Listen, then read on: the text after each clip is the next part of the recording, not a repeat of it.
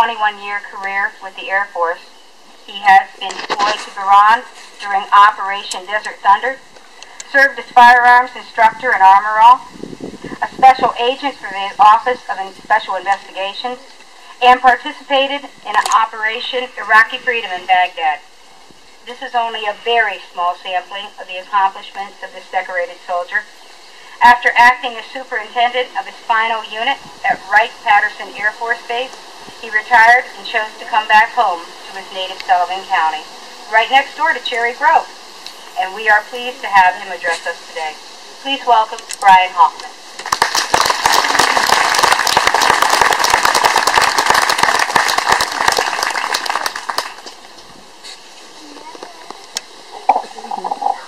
I didn't need glasses to read when I left here.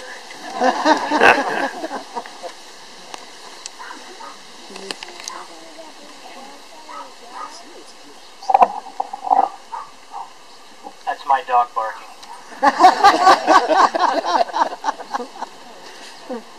Thanks to the Cherry Grove Cemetery Association for inviting me to speak. I appreciate this. I appreciate the opportunity to represent a group of military folks that I have never had the honor to represent before.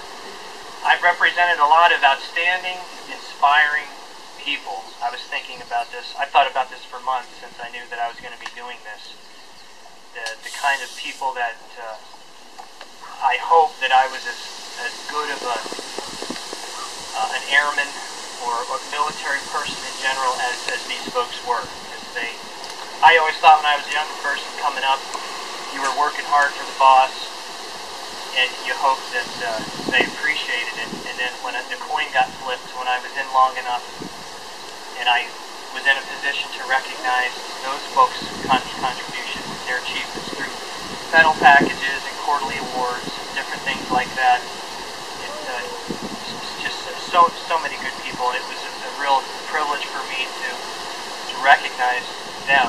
And now I get to recognize there's really a really specific group of veterans that nobody here that's attending today falls into that group. These are folks that had perished in service to their country. And so I take this very seriously. And, because I'm a simple person, I like to keep things simple anyway. Whether it's how things work, I have a good way of breaking things down into basic steps. And usually that's worked very well for me in the past. The only time it gets me in trouble is with my wife, because sometimes I'm listening for very specific things. I'm listening for things to connect the dots, and then I'm moving on. So about 80% of the time, what I think is just on the peripheral was some important information I should have caught. But that's only 20% failure, and she accepts that.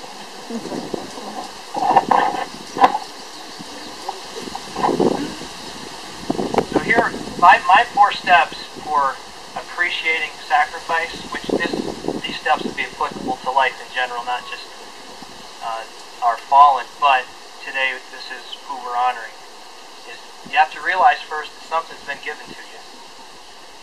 Secondly, understand or know who. Third, what benefit did you get from that? And fourth, what are you going to do with it? That's basically how it boils down in my mind. I figured this would be something I want to share with folks, because maybe you get an insight into my perspective, and if you can take something from that away, my 4 ideas on that, then you got something. So as far as the importance of knowing that someone has sacrificed for you, you'd think that'd be pretty obvious or pretty simple, but it's really not. There are a lot of things that are happening in our lives every day that it's just, you take it for granted. It's part of what I call our wallpaper.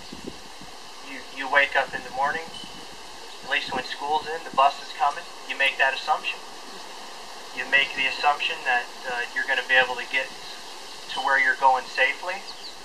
You make the assumption, certainly, that you're not going to wake up in the morning and you're not going to have someone from a foreign nation forcing you out of your home or conducting a search that violates your constitutional rights. All of these assumptions, now you're probably thinking, man, he's getting really basic here. I just want to point out that we really do have a lot of great freedoms that we've grown up in that. It's really part of our wallpaper. We have that luxury. I've been places and worked with people that were serving in the military. You certainly knew that person. You knew them as an individual, and you loved them, and you would mourn their loss. And there's a lot of families across our nation that have had that. But for someone who doesn't have a relative or an immediate friend that you've lost, I think we look at the military a lot of times in large terms. It's what are they showing on the news, whether it's good or bad. You think of it as a large group of people, and the military is a large group of people with several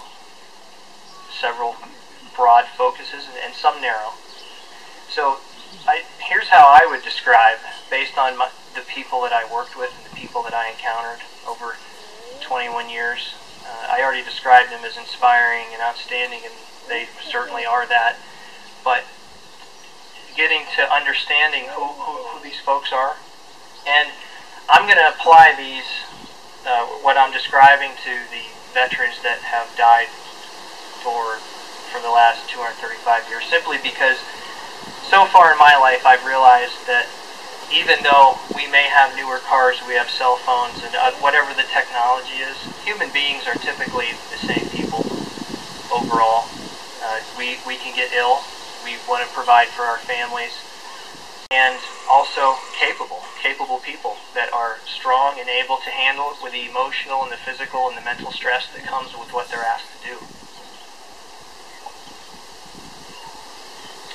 In fact, I was curious about if I could find some statistics on age for veterans, and I'm going to cover three recognized conflicts, three recent ones